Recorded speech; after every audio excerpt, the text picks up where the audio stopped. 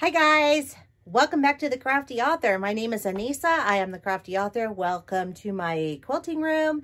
I am working on a rag quilt that is super messy, and as you can see, I'm wearing most of it. Anyway, we are going to be making a cotton cuddle flannel rag quilt for a baby. So it is super cute, but it is really, really messy because I am working with Cuddle, and I wanted to show you how I handle the situation with Cuddle. So I'm going to go ahead and just turn the camera on so you can see that. You can see that we're in a different area of my craft room. We are over at the AccuQuilt. This is the industrial sized AccuQuilt. This is the AccuQuilt Studio 2. This one takes a much sturdier, heavier. These take the wood dies for cutting. This is what a lot of your quilt shops will use. So this is what it looks like. We are using this to cut the Cuddle and actually the whole rag quilt. It takes no time at all to do this. I am cutting 2 pieces at a time with the Cuddle on this particular die. It is recommended to use only 1, but I'm going to use 2. It goes a lot faster. I'm going to show you how I do this. So the first thing that I do always when I'm working with Cuddle or Minky or even flannel or any kind of fabric that frays or makes a mess, I always have a lint roller. I think I probably own stock in these. You can get like multi-packs at Sam's Club and Costco, and that's where I buy mine. And so I always go through after each run and I just clean up my die. This keeps it so that the fibers don't get down into your blades as much. They're still going to get in there, but not like if you would just let them sit there. So we're just going to clean this up after each use doing this. And now I'm ready to go ahead and do another run with the Cuddle. So we're going to go ahead and do that right now. All right, so my Cuddle was purchased on a bolt. So I am just going to use this to measure here.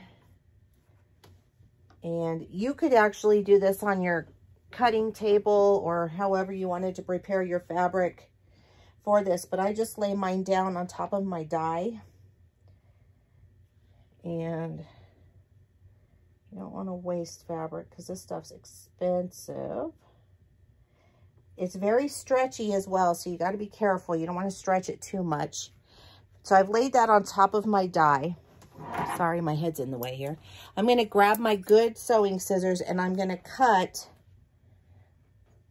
right here, which will be roughly right at the edge of where I need it to be here. Now, this is how I do it. You can cut your fabric, like I said, beforehand. This is just how I tend to prepare mine. So I'm going to go ahead and move that out of the way now. And just set this bolt aside. Okay, and now I'm going to adjust my fabric onto my die here.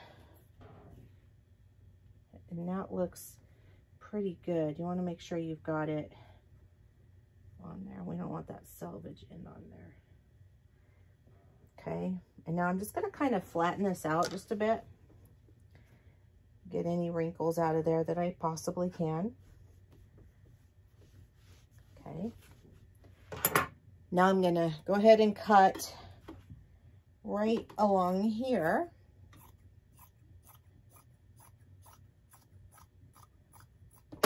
Oops.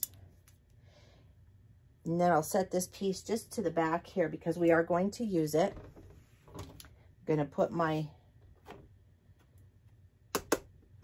cutting board on top. And that is, I believe, plexiglass. And I'm just going to do that. And then I'm going to just try and, no, I'm not going to try and do anything with that. I thought I was, but I'm not. Maybe if I push it back. There we go. I like to roll from that side, so I just roll it back so that it's in a position where I can set things up properly. And I'm going to pull that off, and it's going to be messy. And now we have 2 pieces of our Cuddle cut, and you can see how messy this is and why I'm wearing half of it. You can also put this in a bag and shake it. That helps get the fuzz. Once this is all done, I'm going to go through with my shop vac and I'm going to clean up this whole area. But right now it's just kind of a mess because you can see how fuzzy and messy this really does get. But I wanted to show you this and how I cut this on the AccuQuilt. And so that is how you would do that.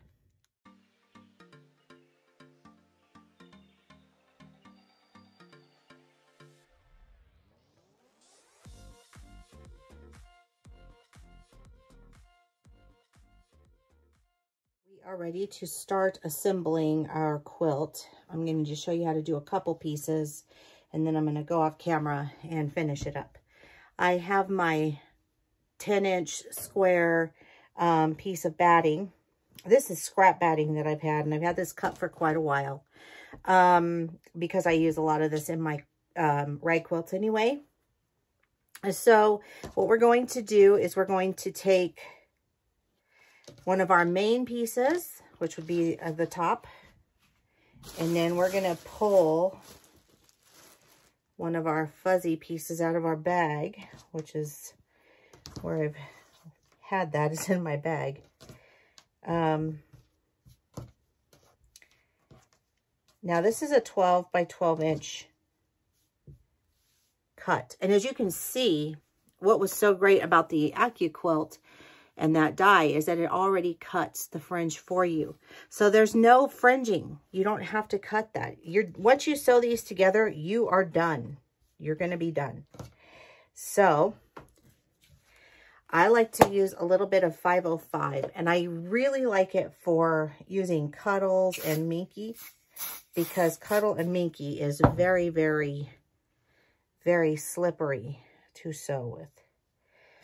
And so I just go ahead and put that in there like that. I put the scrim side down. So if your batting has any bumpy on it, like this one has a little bit, you put that down facing your back side. And then I just use a little bit of spray for the top. And then I sandwich my pieces in between.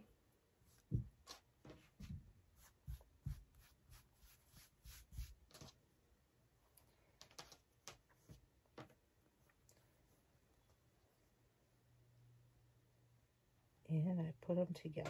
Now, this is what I was talking about, how this fabric can move and stretch. It has moved and stretched a little bit, as you can see.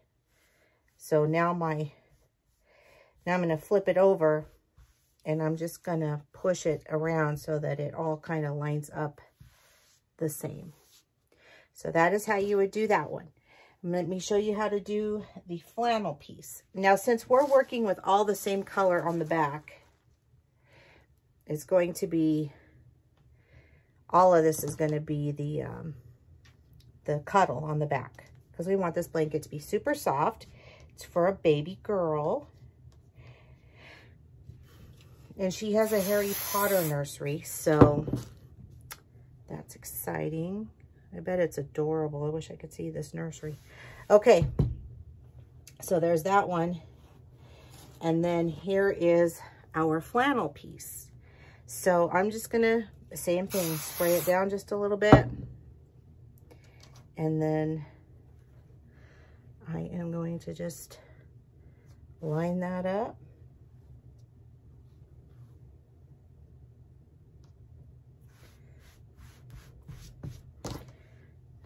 Flip it to make sure that everything is looking pretty good, and it is.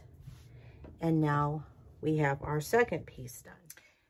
Okay, now it is time for us to start sewing the quilted piece to our blocks. So all I do is I just take them and I am just going to sew an X on my block. So I'm going to go one diagonal corner and then another diagonal corner. I like to chain piece these. A chain piece means you have a bunch of them lined up all at once and you just continually sew. But I want to show you this one just for demonstration's sake so you can see what it's going to look like.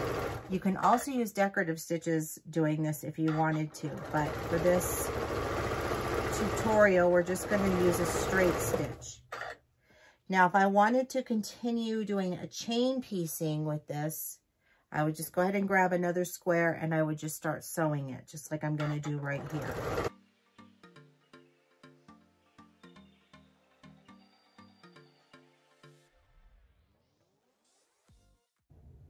All right, so I have finished sewing all of the squares for the main fabric. Now we're going to start doing the flannel squares with the cuddle on back. So it's the same thing that we did before.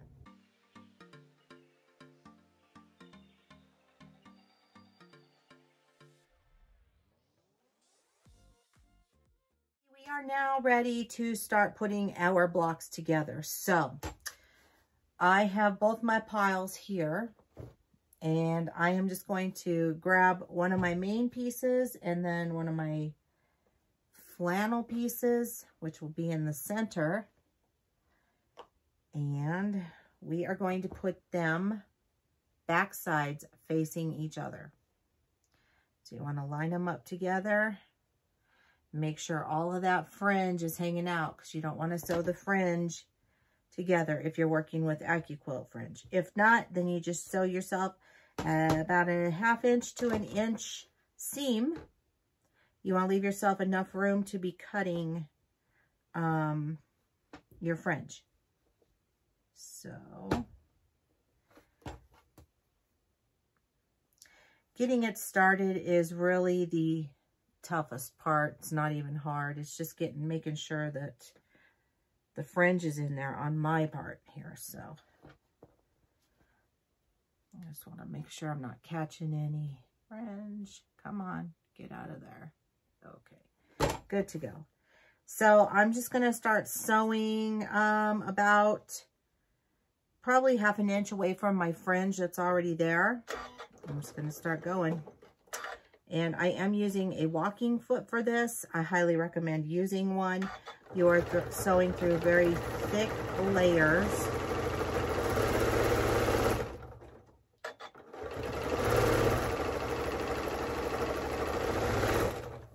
So you want to make sure that you've got enough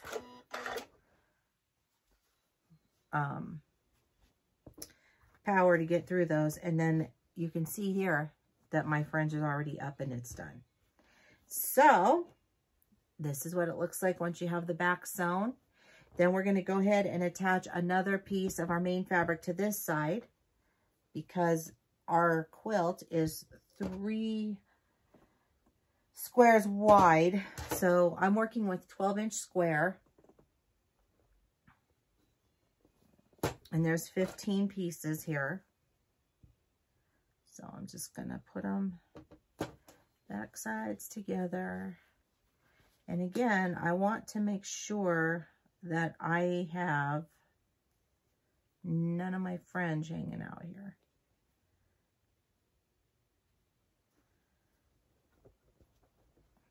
Okay. So we now have 1 row that is sewn together. Like that. So I'm going to finish doing the rest of them, and then I will show you how we attach these rows together. Okie dokie. So now we're ready to start assembling our rows together. So what you're going to need for putting rows together is you're going to want to have some straight pins. You're definitely going to be using them to hold the pieces together. And I find when working with rag quilts, it's much easier to use pins than it is to use these really cool little quilt clips. It just doesn't hold it quite the way you need it to. So use the pins. So here's how we do this. So you're going to take, it's the same as when we did the blocks, putting those together. This is my bottom. And so what I'm going to do is I am going to lay this one face down, right side facing down. And then I will take my other one and I am going to place it wrong sides facing each other. So just like we did when we were working with our rows. The next thing that we want to do is we want to make sure that our corners are lined up, because you want to make sure that you're even. And when you're working with fabric like this Cuddle, it is really, really easy for it to move. So again, that's another reason for the pins.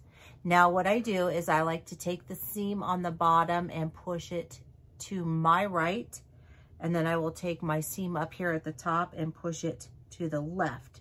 You'll have to feel for that.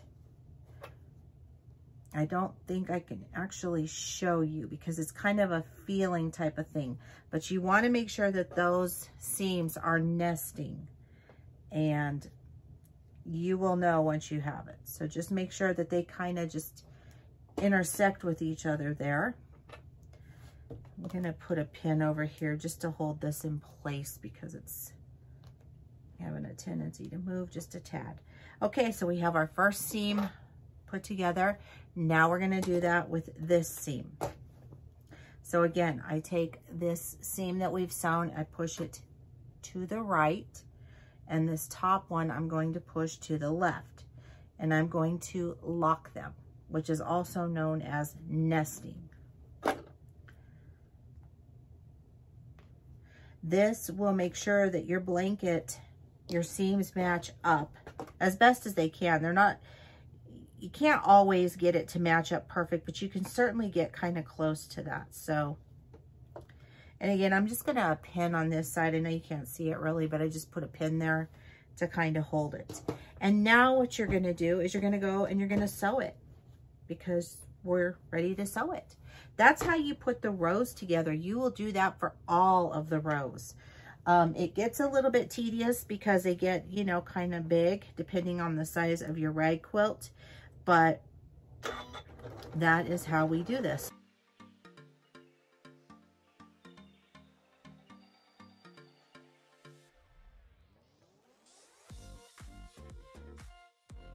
Okay, so we're on our last row. And I thought that I would show you, because I get asked a lot about how you do this once these rag quilts get big. It's the same concept as when we first started. So as you can see, I have all of these rows sewn. And this blanket is getting pretty big. And the bigger it gets, of course, the harder it is to work with. But that's with anything in quilting, right? So what I'm going to do is I'm going to flip this row over that we have that we're going to be attaching. And we're going to treat it just like we did the rest of it. Only this time you're going to have a much larger piece here to contend with. But it's the same. So we just put wrong sides together, just like we did earlier. And I am going to use my pins again. And I'm just going to pop a pin here to hold this in place. And then I'm going to push my bottom seam, this seam right here, push it to my right. And I'm going to push my top seam to my left. And I'm going to lock those seams, also known as nesting. And I'm going to put a pin in here to hold that in place to where I lock those seams.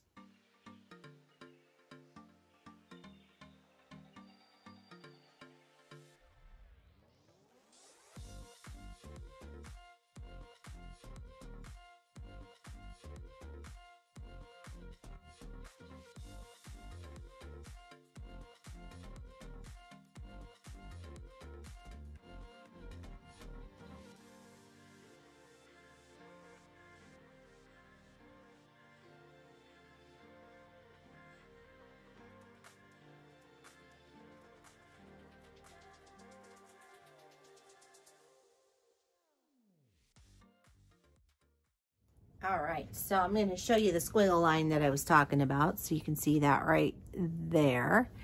And that's what it looks like on the back side. So that is just the finishing touch. This is what it looks like